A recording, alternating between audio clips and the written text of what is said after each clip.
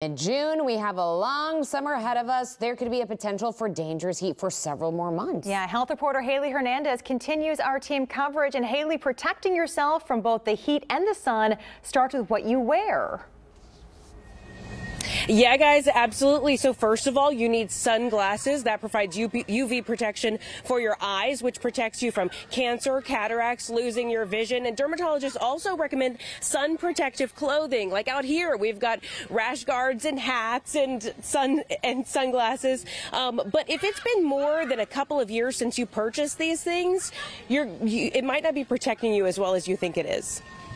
Pull out all the stops this week because the sun is going to be brutal. Dermatologist Dr. Mary Alice Hickson with Kelsey Siebold says sun hats, sunglasses, fishing shirts, and rash guards can be used in place of sunscreen. It's a great option, especially with kids, especially if you're going to be doing activities outside for long hours on end. Another great population this works for is people who are out on the water, whether they're sailing or fishing.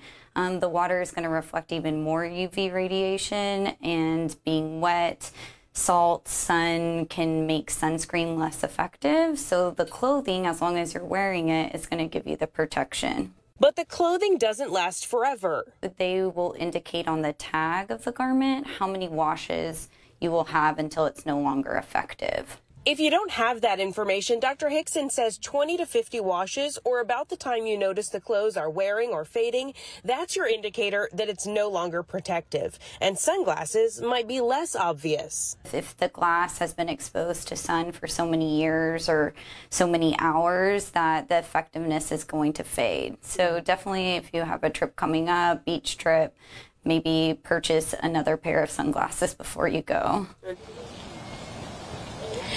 So the good news is that medical experts agree that the price point doesn't matter when it comes to sunglasses. You can buy the cheapest kind, and as long as it says that it has UV protection, it's probably getting the job done. Now, if you want to know if the sunglasses that you have at home are still working for you, you can buy a UV flashlight online and do some at-home tests, or you can take it to your eye doctor and have them perform a test to determine how protective it is. Reporting live from Northwest Houston, I'm Haley Hernandez, KPRC 2 News. Your shades are pretty fabulous, Haley. Yeah. Good reminder. Thank you.